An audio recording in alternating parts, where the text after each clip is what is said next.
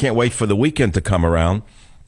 I got a lot of hours over this weekend, and I'm going to watch the Savage Family home movies, 1967 to 1985. And this jump from 67 to 68 is awesome. I don't know what's coming up where the kids appear and all of that. I can't believe this movie. And looking at myself in that age, it's not like Don't Look Back. I mean, I'm pretty much the same person. I'm just harder in my ideas. I've evolved. I've emerged. I've developed. And, in my own case, he said, well, when did you become conservative? You were such a left-wing guy. I'll tell you exactly what happened. It was a transition. I can make it simple. It's not that long a story. First, when I was a social worker in New York, and I saw that the welfare recipients were living better than I, a college graduate, was living. I was sleeping on a mattress on a floor with no furniture in a little apartment in Flushing, New York. And the welfare recipient was getting money from the city of New York to buy furniture because I was told that a dignified life required furniture. Sounds very much like the insanity of liberalism with regard to the Syrian refugees, doesn't it? That they're entitled to a decent life? And who's going to pay for it, you moron, you? There's another way to deal with the humanitarian crisis that all of the crippled, degenerate liberals in the West can't seem to figure out. Real simple. You know what the solution is? First of all, you stop them from coming in. That's number one. That's what the Navy is for, to protect your borders. Number two, you build gigantic camps for them wherever they may be, and you drop them food on a regular basis and water, and you let them build whatever it requires, a migrant life in temporary migrant communities in safe areas in the countries that they're running from. That's what you do. That's what the world does to save itself from the Muslim jihad that will occur as a result of this. I'm sorry to be so harsh, but I'm a realist. I know you want to look away from the realities of this. But when the enemies of civilization, ISIS, are boasting that they've already injected 4,000 of their hateful throwbacks into Europe, how many of the 100,000 that your crazy president wants to bring into America will be members of ISIS or Al-Qaeda? How many? Do you know the answer to that? Nobody knows the answer to that. There's no way to know it. And so any sane nation protects itself. It protects itself with borders, and it does so vigorously, or there is no nation. And so I say to you, we could talk about home movies if you want, or we could talk about your transition from liberalism to something else. What did it? How you transition, which I find far more interesting. And we'll continue to play the music. And I still have not gotten to, but I promise you I will, my famous audio from September 11th, 2001, which I will play at 30 minutes after the hour. I'll be right back. Join the Savage Nation. Call now, 855-400-SAVAGE, 855-400-7282. Savage. The Savage Nation is sponsored by Swiss America, the only company I trust with my financial future. Call 800-289-2646 or SwissAmerica.com. Savage Family Home Movies. This is just a continuation of the discs. You think about our lives and you look back. I don't know how many of you actually have home movies. Does anyone ever look at them? I hear they're very, very desirable now in the art world. Super 8 and 8mm movies, and I've saved all of them. Everyone I knew had a camera in my day. Everybody wanted to be D.A. Pennebaker. Everybody thought they were going to be the next filmmaker. Some actually became the next filmmaker. Guys like Scorsese, I think, began with 8mm cameras, by the way. Many famous cinematographers, directors began with that 8mm movie camera. And so I have my stuff, and I'm looking back on it, and I realize that what I'm doing for you now on the radio is just another disc in the box that hasn't been shot and put into the box. That's all they're going to leave behind is a box of movies and 30 published books and God knows what else, some clocks. I hate to be so I don't know what the word is, but I'm just looking back on it all. I'm looking at my country. Country's been through hell before. I know that. I remember the 60s, the turmoil. I don't know if we ever survived the 60s when I look back. I think the country was so torn apart by the anti-war movement, which was driven by the communists who are always lurking in the background. And I think it's the same today, only now they're going in for the kill. The vermin in the universities and the press and the government itself are now going for the jugular vein. When you flood America with that many Muslims. I'm sorry, I'll say it like it is. They're not bringing in Christians from Syria. Stop already with holding back what you know he's doing to the country and why. Stop checking everything you see this retrovirus doing to this nation. Maybe if you all spoke up, we could save ourselves from this retrovirus.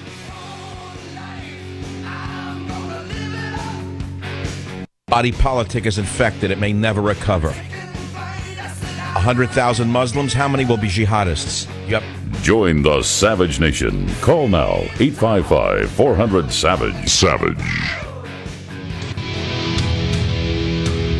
All right, I'm going to pause now in our discussion of the free spirits, the 1960s, things like that. We'll go back to the 60s weren't all bad in a minute, and if you were a wild free spirit then, how did you become a conservative and when? If you want to define yourself as a conservative, I don't define myself as a conservative. I find those who wrap themselves as conservatives are phonies anyway. The ones who are constantly talking about the founding fathers as though they're gods. I mean, it's unbelievable to me to listen to this narrow-banded absurdity. The founding fathers, who were they? Don't get me started on this rubbish, this dreamland that everyone lives in. That the mantra of the conservative radio business about the founding fathers and everyone got along. What, when there were 100,000 white people in the country who were skinning Indians alive, everyone got along. When they're robbing their land, everyone got along. Well, come on with this nonsense already. 350 million people of many races and languages and cultures. You think everyone's going to get along and help their neighbor? We're living in a different world, and the founding fathers were not all angels. Stop already with deifying them. I can't stand it. Deifying Ronald Reagan, deifying the founding fathers. It's rubbish. They were men. And I proved to you over and over again they were men. Forget the slaveholding. That was part of the game in those days. Put that aside for a minute. I gave you an example of how great the founding fathers were. That soon after the Revolutionary War, the farmers wanted to, well, they continued to make their own whiskey from corn. And they were making it. They enjoyed it. They enjoyed getting drunk after a hard day's night. And so what did the founding fathers do? Right after the Revolutionary War, they put together a larger army than they ever managed to muster in the Revolutionary War in order to put down the Whiskey Rebellion by American farmers, their own friends. That's what they did, the founding fathers. I mean, so let's stop deifying and glorifying a past that never was, because that's not going to help us get to where we have to be. So I got that out of my system. Now let's go back to today. So back in 9/11, 2001, I was on the radio. Not everyone who's in the business was on the radio yet. Some were, some weren't. Doesn't matter. And everyone reacted differently. I don't know how the others reacted. I wasn't listening to them. In fact, I've gone back to that again. I never listened to other shows, ever, because I learned something. Is that if you listen to another show, you subconsciously pick up things from those other shows. And it's happened because people copy everything I do. Everything I do is copied. They don't even know they're copying it. I don't listen to other shows. I don't even read websites anymore. I don't want to read websites. I'm not going to refer to any websites. I'm only going to do my own show out of my own life, my own mind. That's what I'm going to do again. That's how I began radio, and that's how I intend to continue in radio. So let's go back to what I did. Whether it was good or bad, I don't know. You're going to be the judge. Maybe it's embarrassing. Maybe I shouldn't play it. But anyway, here we go back 15 years. 14 years?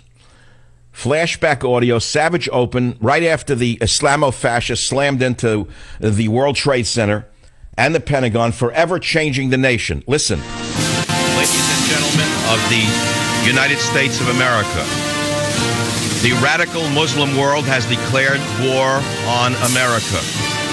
We are at war. We are at war. Attention, America. This is your Pearl Harbor. This is your Pearl Harbor. In the World Trade Center today, a World Trade Center that no longer exists, demolished by two hijacked airliners, taken over by radical Muslims. Ladies and gentlemen, you will never forget this day as long as you live. It is time for you to come out of your sleep. It is time for you to put your hats on forward. It is time for you to throw your pornography in a bonfire. It is time for you to turn off your sports. It is time for you to turn off your entertainment. You will not have a nation unless you awaken and stand up like a man.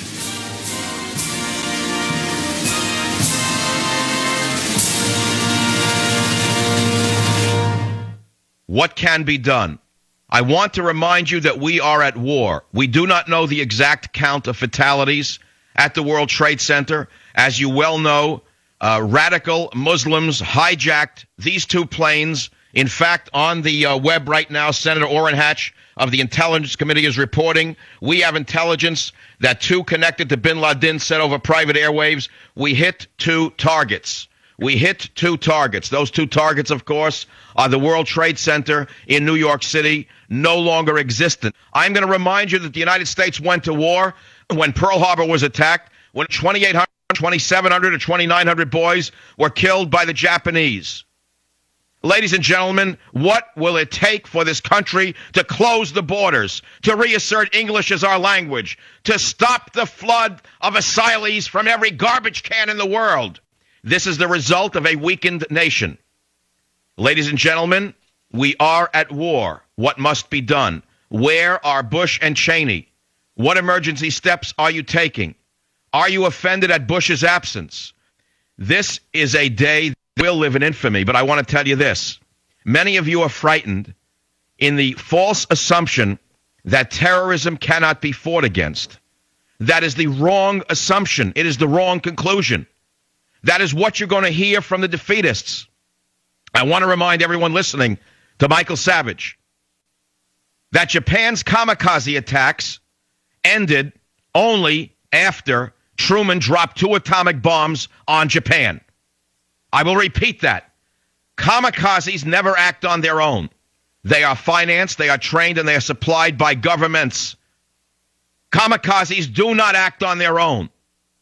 Japan's kamikaze attacks ended after we dropped 2 atomic bombs on their homeland.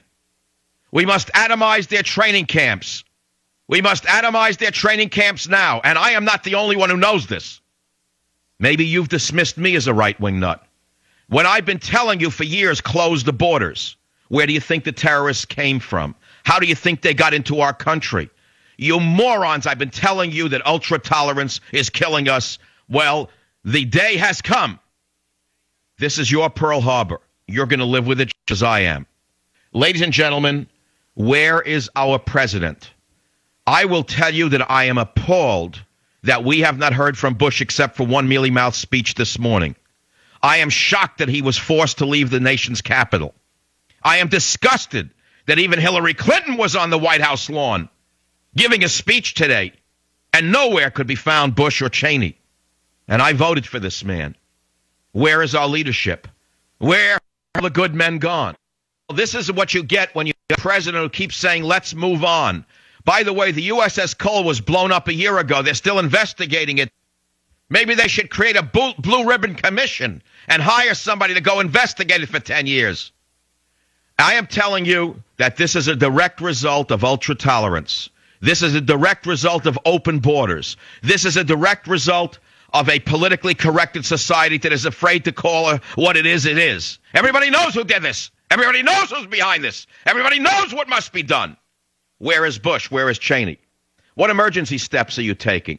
What emergency steps are you taking now that we are at war? Do you have any idea what is going on?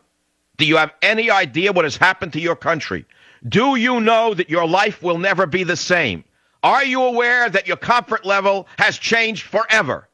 Do you comprende, amigo? We are at war. Close the borders. I've been trying to stop this. I've been telling you about it. I've been warning you about it. Where is the muscular reaction? Where are the men of America? Where is the leadership of America? Next, we're going to hear that we're going to get counselors going out so you can get on your hands and knees and pray. They'll tell you what color ribbon to put on. That was me, 2001, September 11th. I guess I haven't changed very much. Just that everyone's repeating what I said then and making believe they invented it. Who first called for closing the borders? Me. Who warned you about massive immigration and what it would do? Me. Who's been preaching borders, language, and culture? Me. Mr. Free Spirit, Michael Savage. That's what I've been preaching. And where does it all lead? It leads up to today. What Obama is about to do to this country with the nuclear weapons for Iran and flooding America with Muslim refugees from Syria is beyond 9/11. It's